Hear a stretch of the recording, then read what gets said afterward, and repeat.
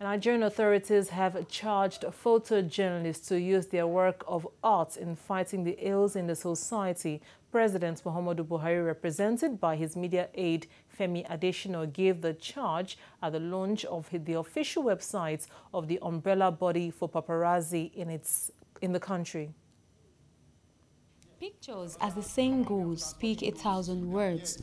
Notable works of art adorn the space as Nigerians join the presidential aid to study the pictures on display here.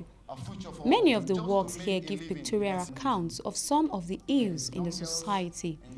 The challenges of flood during rainy season, the hydra-headed problem of demolition, which most often leave many people homeless and jobless, are captured in pictures here, all speaking to human conscience. President Buhari believes a lot of potentials abound in the use of pictures to tell stories and to also right the wrongs of the society. He charges the photojournalists to contribute to national development with the kinds of pictures they take and circulate. See that bus that was in a flood.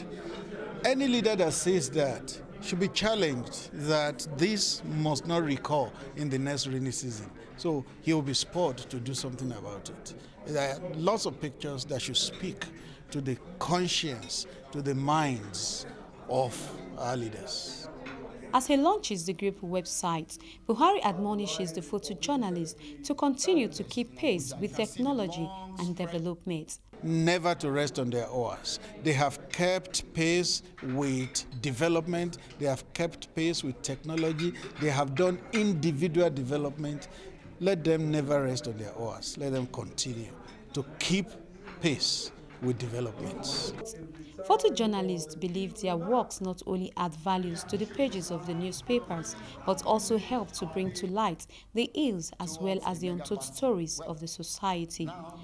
But looking at the challenges and the risk they encounter in the line of duty, the paparazzi call for public support. Some of our members were brutally harassed by security operatives while discharging their statutory role, and we find this unacceptable. The attack on innocent journalists across the country violates Article 19 of Universal Declaration of Human Rights, in which Nigeria is a signatory.